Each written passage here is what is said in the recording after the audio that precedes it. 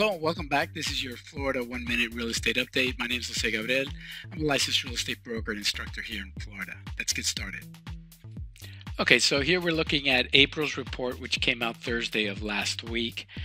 Today's Monday, May the 25th, so it's about 4 days old.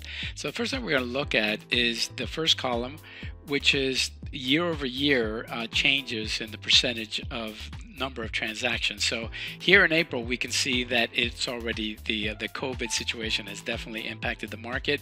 We're talking about significant drops.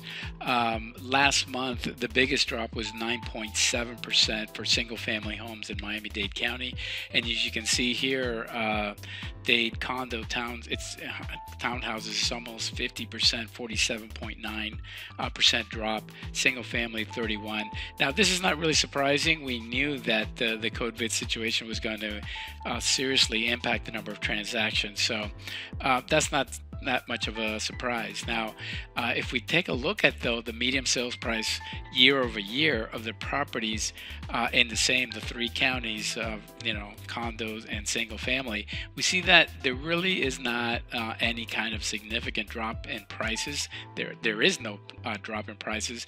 And if we look at Orange County, specifically condos, look at that whopping 25%, 25.8% increase in year over year.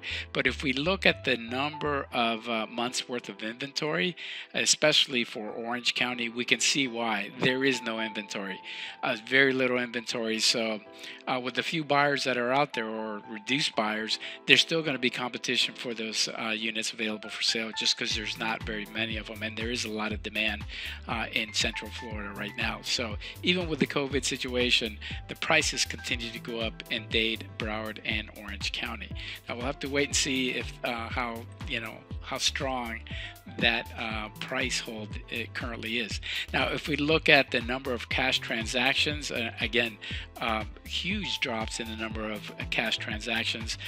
The biggest drop last month was in single-family Orange County, and that was 2.6% year-over-year drop in cash transactions. But look at this: Dade condos at 63%, single-family 57%, condos in Broward 49%, 64%. This is like massive drops in cash. Now, there's a lot of variables for this, a lot of reasons for it.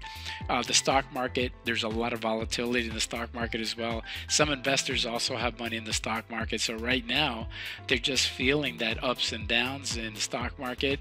And no one is really exactly sure where the real estate market is going to end up. Just the last week, almost every single day, I've been reading one or two articles that say it's going to crash really bad, and one or two saying no, it's going to bounce right back, and it's going to be a huge gains, because there's a lot of entities out there with a lot of capital. So who knows? The forbearance is going to play an impact. The unemployment situation is going to play an impact. No one really knows. And then what's going to impact next month's or May's report, obviously, is the number of pending sales. Because if you have a huge drop in pending sales, well, then you can't have closings. And that's exactly what we're looking at. But again, this is not a big surprise. Well, we knew it was going to have an impact. So the question now is, for how long is this impact going to be? And at what point, if at all, the prices are going to drop? We're going to just have to wait and see. My personal guess, and my guess is just as good as yours, that we're probably not going to see a major impact for a couple of months. Then we will see an impact, but it won't be like 2008, where 2007, 2008, where things dropped like 50%.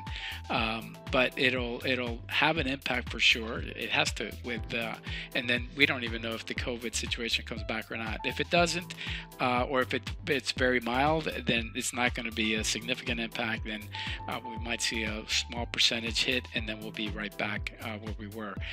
There's very little construction, very little inventory, so that kind of works in keeping the prices up.